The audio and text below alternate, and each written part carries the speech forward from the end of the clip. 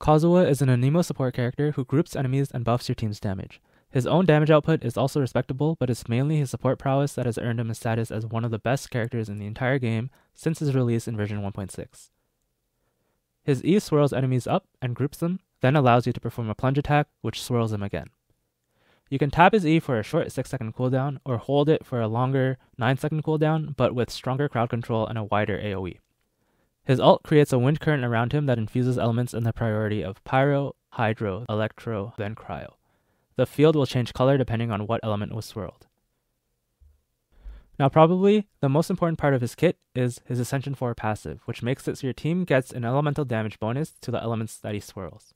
This is based on his EM up to a cap of 1000 EM, therefore when building Kazuha, the goal is to aim for as much EM as possible.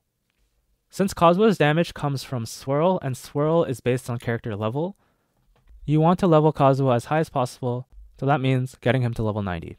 He's also quite squishy, so he'll appreciate the increased tankiness as well. Diving deeper into weapon options, if you have a high refinement Favonius sword, it's definitely a really good option because it solves most of Kazuha's energy problems, which makes it so you don't have to hunt for as many ER substats on your artifacts. Nice refinement breakpoints include R3, which lines up with his hold E cooldown, and refinement 5, which will line up with his tap E cooldown.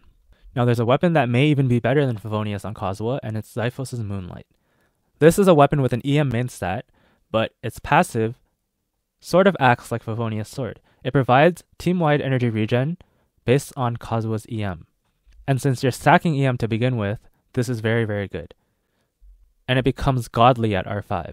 The problem with Favonius' sword is because it's energy recharge, although you don't need as much energy recharge on your artifacts, you will definitely need to find a lot of EM on your substats to make up for the lost elemental mastery. With Xiphos' Moonlight, it provides both EM and energy recharge, which is almost tailor-made for Kazuha.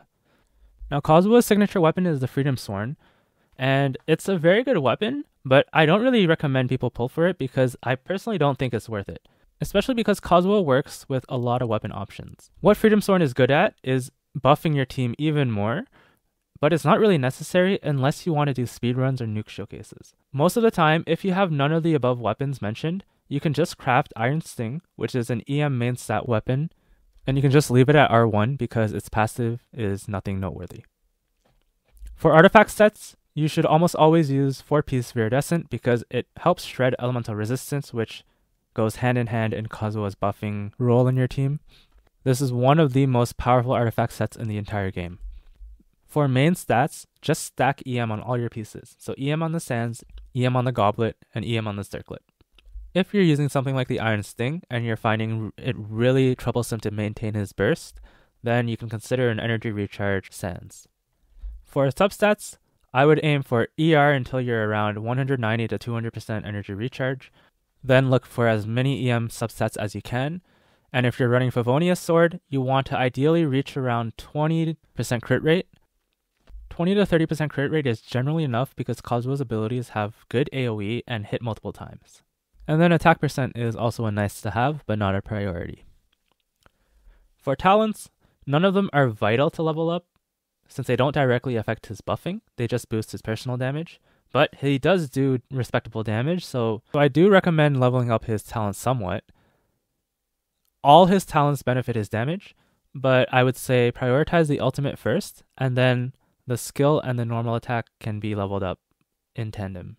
For Constellations, C1 is fun, but it's not that pragmatic in most situations. It's great for casuals, but it's not as good for sweaty hardcore gamers, since it would increase Kazuha's field time and that would sometimes mess up your rotations.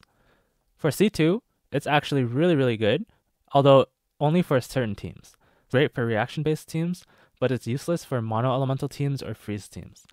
Speedrunners will appreciate this one, and it completely squashes the Sucrose versus Kazuha debate in almost every scenario aside from driving taser teams, though it's no longer a fair comparison since you're comparing a C2 5-star to a 4-star. The rest of his constellations are not noteworthy whatsoever until C6, which turns him into an on-fielder with an emo infusion, but honestly, this is also not worth it. It's not actually that insane. I'd rather save for a different C6 if you are considering a C6 5-star in the first place. So none of his constellations seem too worth it, to be honest. you can just stick to C0 and be perfectly fine.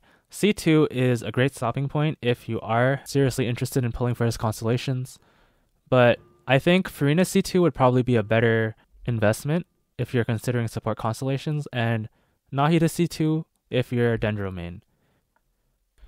For team comps, he can pretty much be used in any Vaporize, Melt, Overload, Electrocharge, or Freeze teams to really good effect. He's also great in Aggravate teams because he can shred and buff Electro while also proccing Aggravates himself. He's also one of the best options for mono elemental teams, the ones that can be swirled, so sadly not Geo, Anemo, or physical teams. And he can be used in pretty much any team that needs a grouper for mob enemies.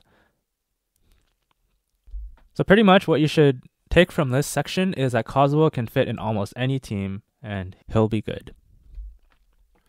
Okay, this is probably the most important part in my opinion. There's an important tech to Kazuha called the double swirl. It's a technique that allows you to swirl both elements in a reaction so that you can deal the maximum damage output. It works differently for different characters, and certain reactions are easier to swirl than others, but generally the idea is to do a setup that allows you to swirl both elements. I'm going to show you an example for each reaction that I can think of using characters that I own, but again, each setup kind of varies depending on which characters you use.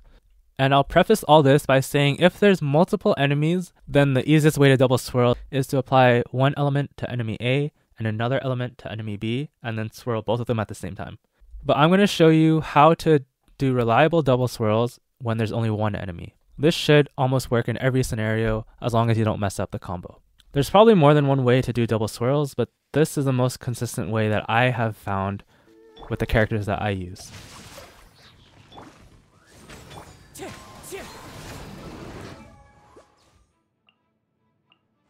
You can't run! Teamwork is strength! Shiver! There's one with wind and cloud, one with nature.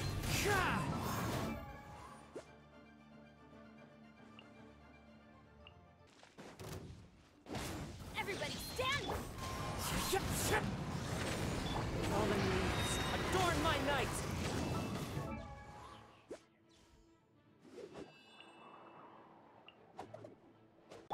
You can't run! Lights out! Yoo-hoo! Time to shine!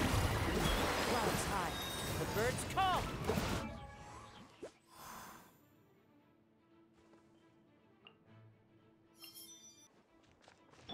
Yoo-hoo! Judgment! Lights out! There's one with wind and cloud.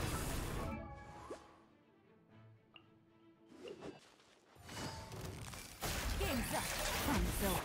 Teamwork is strength! The wind knows it.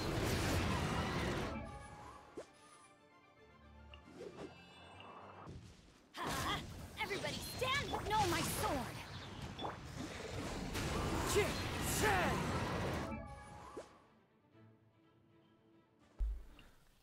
For Overworld performance, Kazuha has some neat tricks that you can do. The most obvious one is you can use his E to jump. You can also use his E midair to extend your glide duration and your glide height. And probably my favorite thing about him is you can use his skill to collect all the mob drops together so that you don't have to run around picking them all up. So should you pull for Kazuha? Well, he's not necessary to have on an account. Nowadays, Genshin has so much team variety at the highest level that you don't need Kazuha to have two functioning Abyss teams, but he's as close to a must-pull as I think you can get. He's super fun to play, has the best grouping in the game as of now, he has short cooldowns, insane team-wide buffs, and on top of all that, he has respectable damage output. This is also all while being extremely resin efficient to build, and not to mention he has an awesome Canadian aesthetic, and his name is super cool. The only thing he lacks is sustain, but no character can have everything, right? Kazuha performs great in the Overworld, and he performs even greater in the Abyss.